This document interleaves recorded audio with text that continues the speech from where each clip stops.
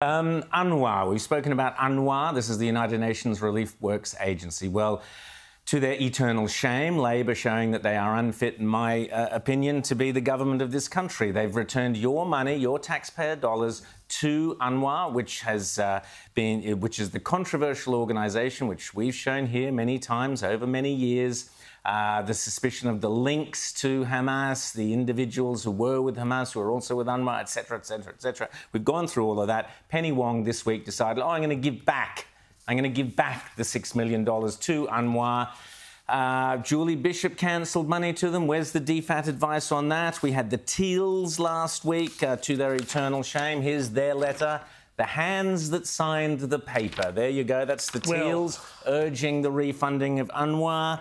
Labor's listening to them, Rowan. I mean, you can't blame the Teals. Labor in bed with the Teals. Yeah, there but you Labor's go. not just listening to the Teals. Labor is listening to the large Muslim populations in some of their seats in Western Sydney, suburban Melbourne, that are really driving this. And the shift between, an older generation of ALP members and politicians who are very supportive of Israel and this new younger generation that is entirely beholden to green ideology. But just on the UNRWA funding, when Scott Morrison cut that in half, there had been advice. They knew that there were links and issues. It was Julie Bishop. It was under Turnbull. Yeah, and UNRWA and Hamas, that there were concerns around this.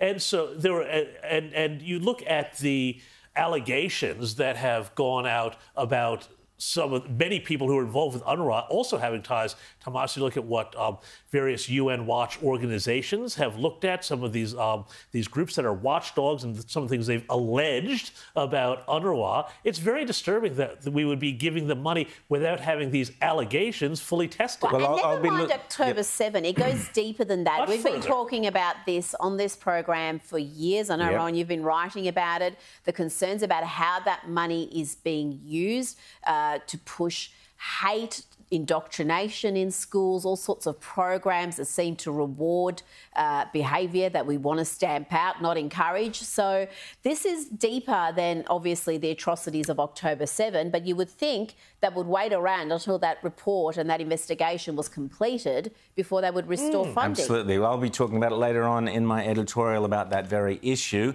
The Teals and the Greens as well have been out spending your money. Hello. I mean, seriously, the Teals deserve to be slammed at the next federal election. Get rid of them, folks. Go back to the Liberals. They pretended to be Liberals. They were all phonies. They were all frauds. They were all fakes. They're green through and through. Their ideology is green through and through. They proved that last week with their call to refund UNRWA.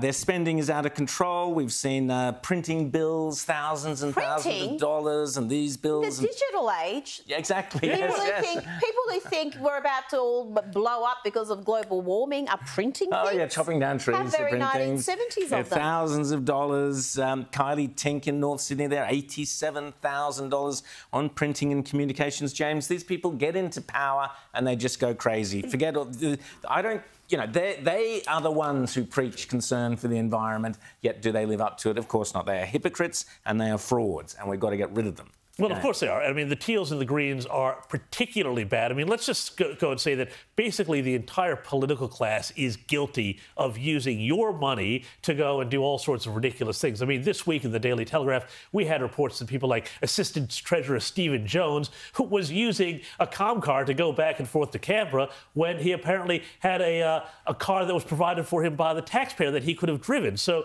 you see all sorts of questions around this sort of thing. You can't have too many cars, James, not when the taxpayer is picking up the bill. Right. But can we talk about Adam Band for a second? Because he is the Greens leader. He is amongst the biggest global warming alarmists, climate change catastrophists in the country.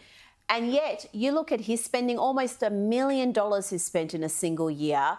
200,000, I think it was the cost of the printing. But we're talking about a couple of private plane trips. And one of those was between Canberra and Brisbane. Now, last I checked, Virgin, Qantas, Jetstar, they'll fly between Canberra and Brisbane. Why do we need a private jet What I didn't see there were expenses, I don't know, for my key cards, for public transport, because that's how the Greens should be getting around. Well, that's how the Greens want you to get around. And One rule this for is them. the point. This is the point, because this is the thing. The Greens are watermelons. They're green on the outside. They are red on the inside. And this whole thing where Adam Bandt and the nomenclatura, to borrow an old Soviet-era phrase, go flying around in private jets and private cars while wanting you to go and take public transportation and ride a bike. This is exactly like, every Marxist sort of situation where the leaders and the bosses get the palaces and the villas and the dachas, and you wind up,